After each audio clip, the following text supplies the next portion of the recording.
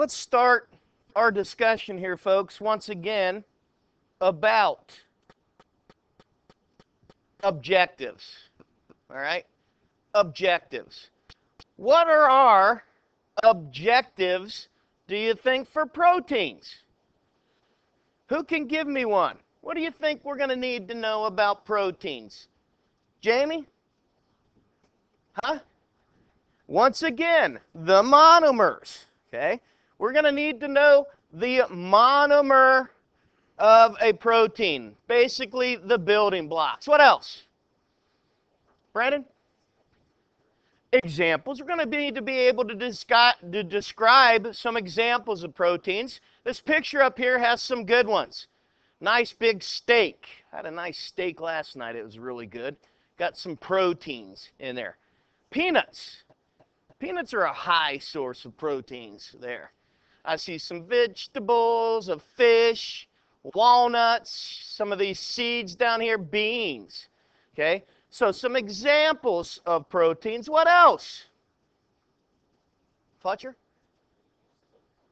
How proteins are used specifically by us, our body. How our body uses the proteins. Okay? So, those are some objectives. Probably, we know monomers make polymers. So we're probably going to learn about a polymer that protein makes. Okay, we're going to know of the polymers. Okay, the protein polymers. So let's start off with proteins. C-H-O-N, chone. Chone. C-H-O-N, carbon, hydrogen, oxygen, and nitrogen are the elements that make up proteins. Carbon, hydrogen, oxygen, and nitrogen. The monomer of proteins are substances that we call amino acids. You ever heard of an amino acid? Huh? Yeah? Yeah? We are going to end up later on in the year. Later on in the year, when we talk about protein synthesis, we will actually be building proteins from the monomers and how the entire process goes in your body. So basically, it's something we call the central dogma, which you'll learn a lot about later on. The central dogma, how DNA, okay, DNA is translated into RNA, and then the RNA transcribes the protein at the ribosome. Okay? So where are proteins? We don't have that listed here yet, but let's turn back to the ribosomes. Okay? Let's turn back to the ribosomes. Find ribosomes, would you, in your book under the cells. So we got ribosomes. Do you find them? What does it say about ribosomes in our book? Okay?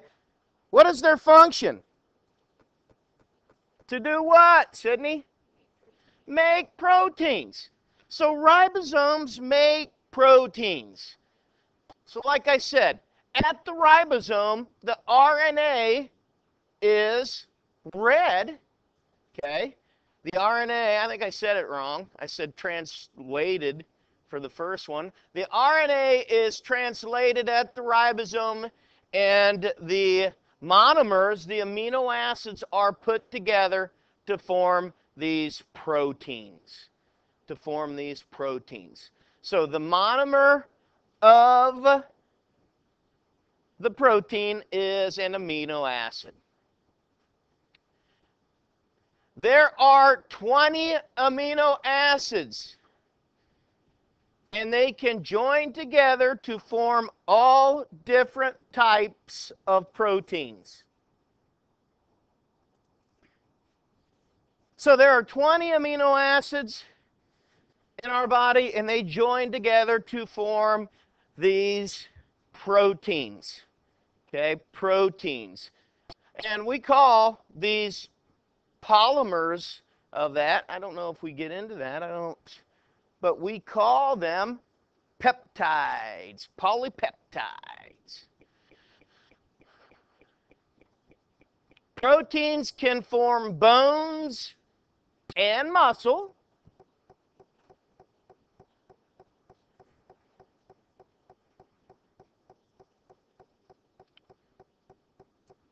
Proteins will also control the rate of reactions in our bodies with substances that we call enzymes.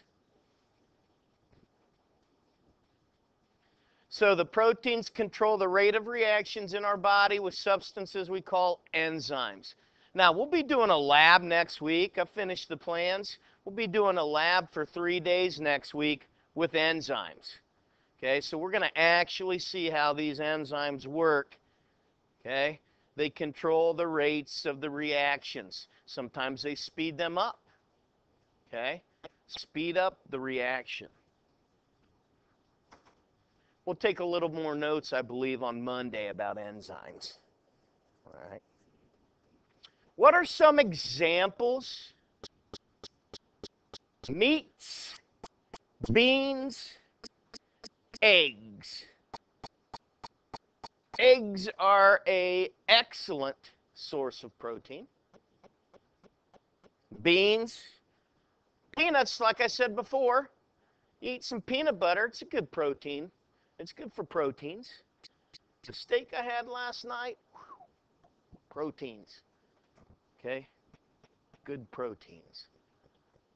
Now, if you look right here, this is a picture of an amino acid. This is a picture of an amino acid. Now, with this amino acid, you can see that we have an amino group, okay? An amino group that has nitrogens and hydrogens. We have an alpha carbon. That is the central carbon. We have a carboxyl group, which has C, double bond O, and an OH. Okay? And finally, here is a hydrogen. This R right here, this R right here, the side chain, that is how the amino acids differ. Okay? That is how the amino acids differ. They all have the certain parts, but their side chain here, this R, is the different part. Look here.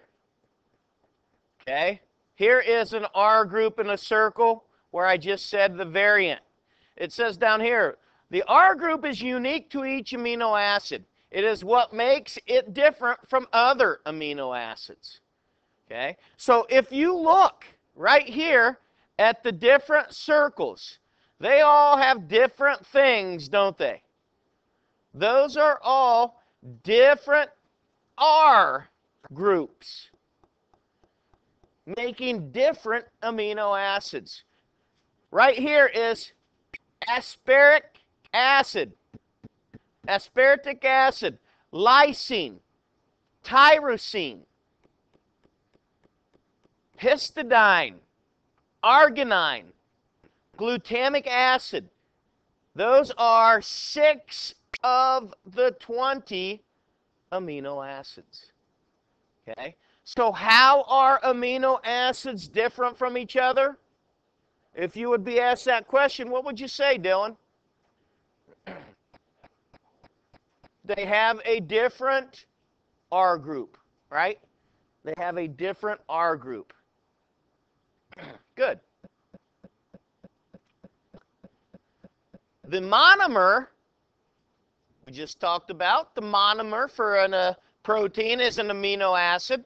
Now, if you look here, ladies and gentlemen, these are all, see how they have different 3-letter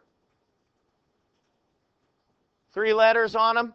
This one, VAL, PRO, LYS, PHE, TYR. Those are all abbreviations for amino acids. So what we have done here is a chain of amino acids together. So this is the making of a protein. Okay? We just continue to add monomer and monomer and monomer and monomer, and we keep building and building. Okay? So it says here, think of these amino acids as like beads on a string. Which beads you put on and which order determines the protein. So, which beads and in which order determines the protein. So the beads are the amino acid. The entire necklace is the protein. Now, if I were to sit out 20 different color of beads, do you see how everybody in here could make totally different necklaces, right?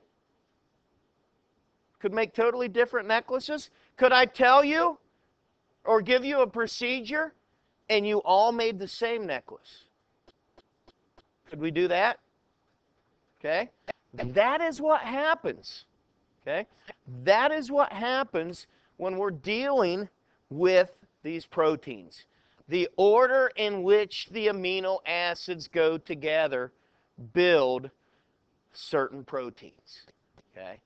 Like I said, we'll talk about that process later on in the year when we get into the central dogma. Now, once again, this whole thing right here, what is going on here? What's this slide showing us? What's this slide showing us? Fletcher? Say it louder. Okay, dehydration and hydrolysis. If you look, right here are two amino acids, right? In blue right here, we have an OH and a H. When we have the dehydration synthesis, the water is given off, and here we have the peptide bond. What's a peptide bond? It's a bond between amino acids. A bond between amino acids. Now, just like we had a disaccharide, this can be called a dipeptide because we have two amino acids put together. What would a polypeptide be? What would a polypeptide be? What did we say poly was yesterday and the day before? Huh? Many. Good. Many. So, many of these amino acids put together make a polypeptide. Two amino acids put together make a dipeptide. If I just have a amino acid, and I guess would be the correct English, an amino acid, that would be a monomer. Okay, the monomer. So down here at the bottom, two amino acids together can be called a dipeptide, and many amino acids together we call a polypeptide. Shape of a protein. Shape of a protein determines how the protein works, or even if it works. And I've shown you the four different protein structures. Okay? Primary structure, secondary structure, ternary structure, quaternary structure. Okay?